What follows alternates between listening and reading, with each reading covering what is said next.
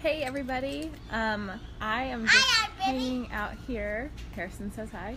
I'm just hanging here outside, laying out while he plays in the kiddie pool, and drinking LaCroix? I don't even know how you say it. I guess LaCroix would be very fancy, but the grapefruit flavor is really, really good. So a little public service announcement for you there. It's really, really good. Okay, so anyway, I just wanted to hop on really quick here and talk about a couple things. So I've never loved tracking my food. You know, every fitness professional will talk about a food diary or a food log or a food journal, whatever you want to call it. And I never liked journaling my food.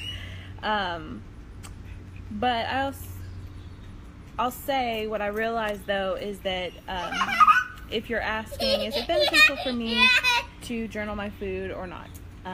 The answer is yes. That's kind of a general answer. Overall, yes, especially though if you have goals that you're trying to reach. There is a way to find out how much of what we call macronutrients, which are your protein, your carbs, and your fats. There are ways to find out just exactly how many. He's got a water gun trying to shoot me. How many you need for you, for how active you are, and for the goals that you're trying to reach. And that would be like a whole other post or a whole other live video. Because there's a complete formula on how to find that out for you. But if you're trying to reach goals, then yes, you really need to food journal.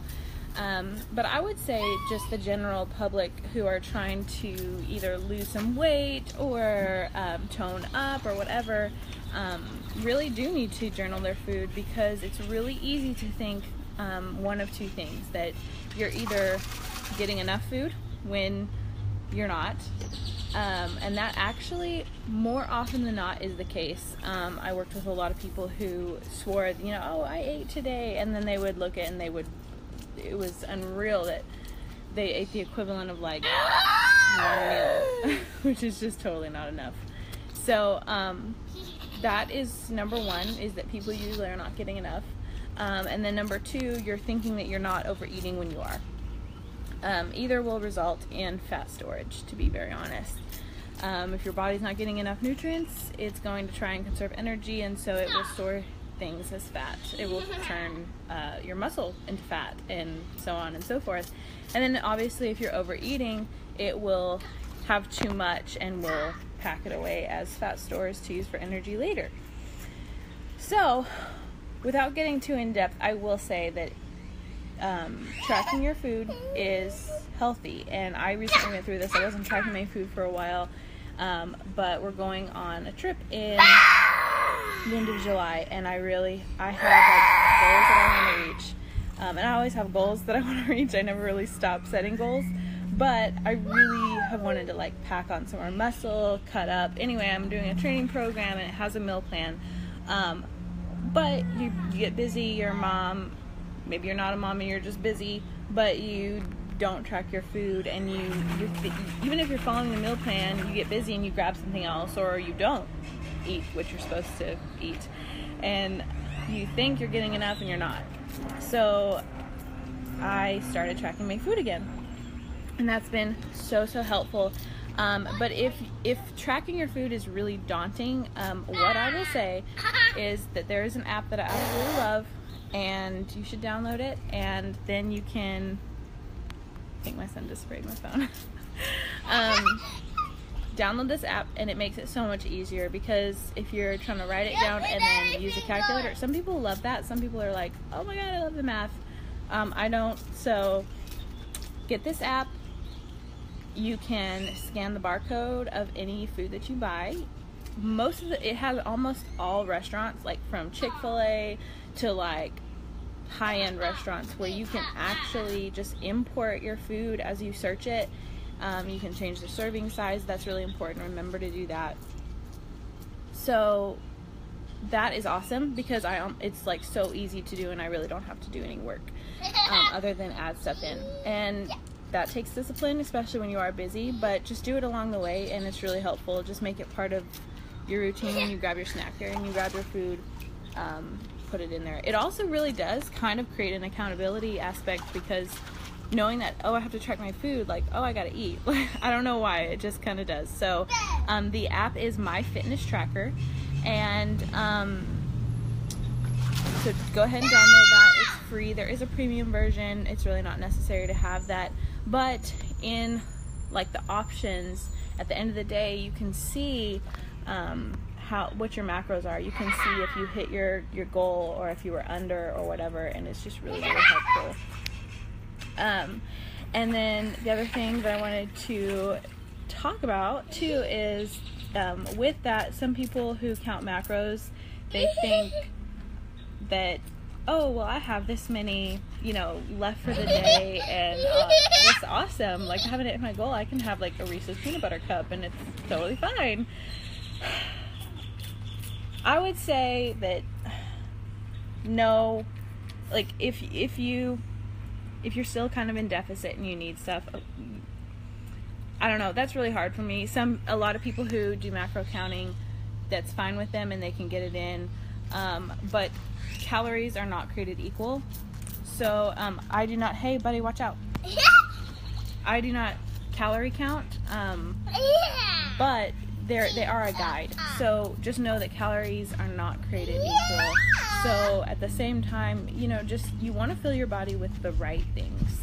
And a Reese's peanut butter cup, make room to like enjoy those things, of course. But overall, don't think just because you have a certain amount of calories, fat, carbs, protein left, you could just do that all the time. Just be mindful and just know that yes, especially veggies. So veggies are not super high in protein. Hey buddy, wait just a minute. Sorry guys, this is what it's like living with a boy. Do you want to say hi? Say hi to them. Okay, can mommy finish this please? I like this. Oh. I like to play my pool all the time because I like to. Okay, so anyway, veggies, they're not super high in protein, but hey, no thank you, not for right now. But they are they're low in calories, and they're very nutrient dense, and not to mention all the vitamins and all the things that they have in them. Sorry guys, just 1 second.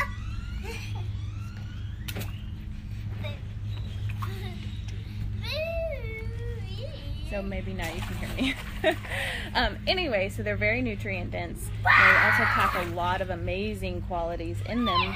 So by eating and fueling your body with those things, not only can you eat more, and it's unlimited, you can eat them, but by fueling your body with all those things, it actually aids in muscle recovery, muscle building, and all of that. Even though, yes, your protein and your carbohydrates are very, very important, just know that veggies play a huge role, and they can help you meet your calorie needs or whatever, by also helping keep you full longer, aid in your, like I said, muscle recovery and muscle building, just because of just the nutrients that are in them. So all that to say, ooh, you got me. Don't spray me. All that to say, MyFitnessTracker, you definitely need it. And remember, not all calories are created equal. Definitely, make room to have your little indulgences, because you don't want to deprive yourself and then, binge. Just try to set good habits for yourself. And then remember, the more veggies, the better. So, anyway, I'm going to go now. But if you guys have any questions on that app, or how to, hey buddy, stop for a minute. Stop, buddy. Or how to load your food or whatever, just message me. I'm getting stoked.